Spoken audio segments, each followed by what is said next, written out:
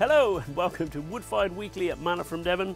June the 29th, National Cream Tea Day. We take this sort of thing very seriously down here in Devon. Cream tea, it's a county pastime. And so we're going to be giving ourselves a little scone challenge to make some sweet scones and some savoury scones. Bake them in the alpha. None of this should take very long at all.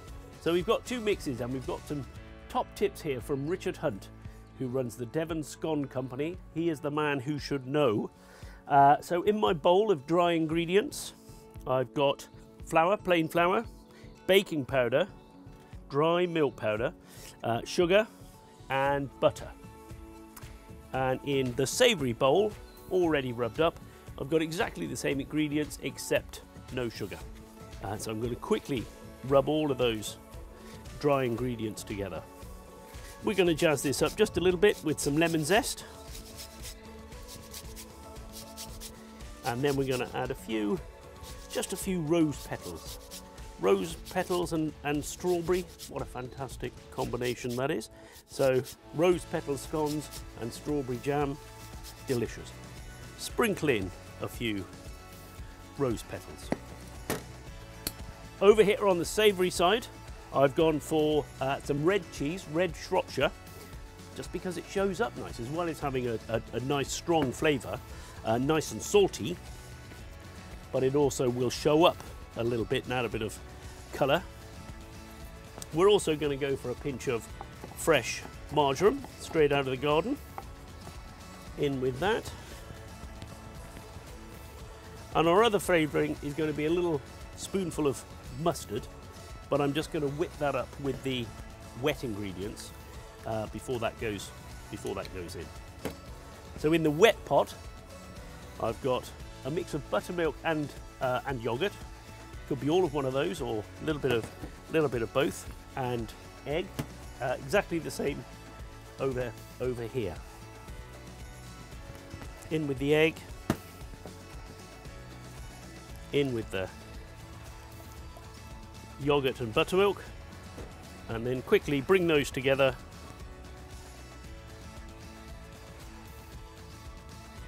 And once I've pretty much got everything wet, I just finish it by bringing it together by hand.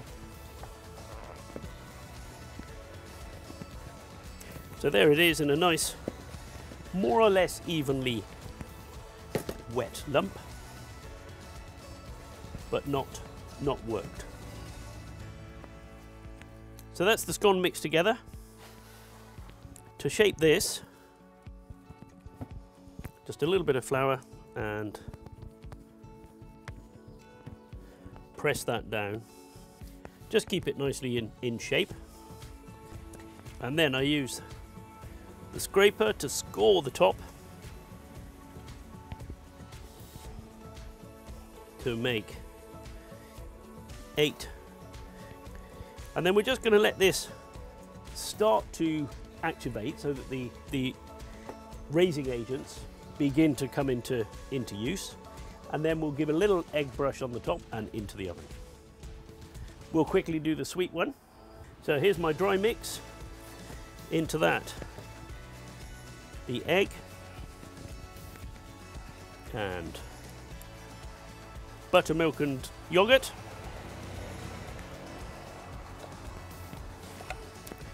And in we go, mix it all up, quick as you can. And then we're just going to bring that together by hand. And then out on a little bit of flour to shape and cut.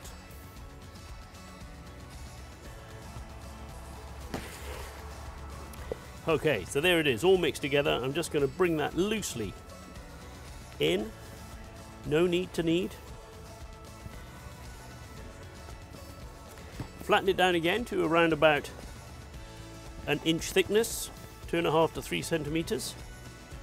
And then here we're going to use a cutter to cut out our scones and place those on a lined baking sheet. Those are all made up, just starting to activate. Let's have a look at how we've got the oven set up.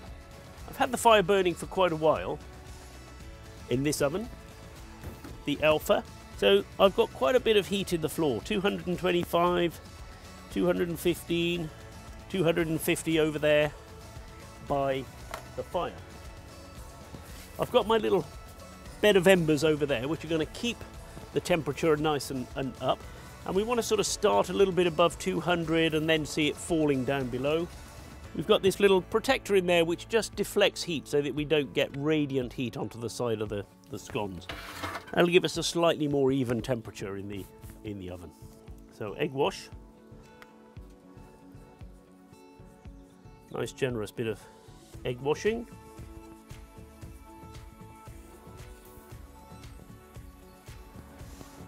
I'm going to cook the savoury one directly on the floor of the oven. It'll have a nice crusty bottom.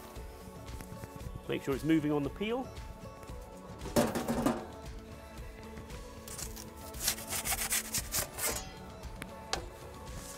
Leaving a perfect space there for the sweet ones. And now I'm going to put the door on.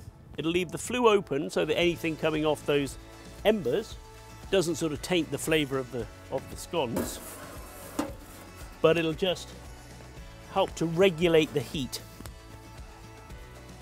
inside the oven, giving us a constant temperature for 12 minutes, 15 minutes for the sweet ones, 15 to 20 minutes for the big savoury one. Time for our sweet scones to come out. They've had just about 15 minutes.